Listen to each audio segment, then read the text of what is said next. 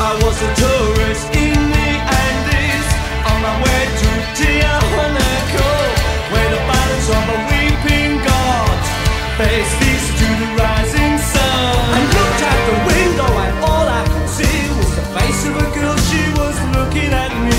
She was begging for food and I knew I had found the weeping god in the face of a child.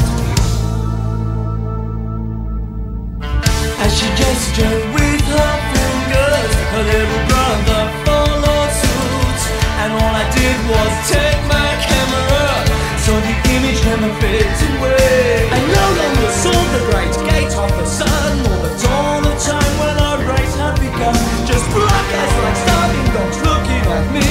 A weeping god was all I'd ever see. And as I sat in contemplation, beyond all charity, losing the magic and meaning of living, the earth and the stars, these things are mine. When they've drained the earth of all resources, we'll face the music still. You and I shall be striking memories in the thoughts of our children's children.